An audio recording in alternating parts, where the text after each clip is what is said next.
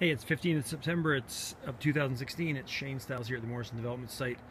Just came here with the kids to check on things at the end of the day. I spent the day in the office. Needed one of those days. And a couple big things today. The stairs have gone in from Rise and Run, so those obviously will get finished, but the stairs are here, and you can see the trusses arrived today, and they are up on the tops. So Gerhardt came with Okanagan Crane and Rigging, I believe that's the company's name, I can't remember, and put everything up.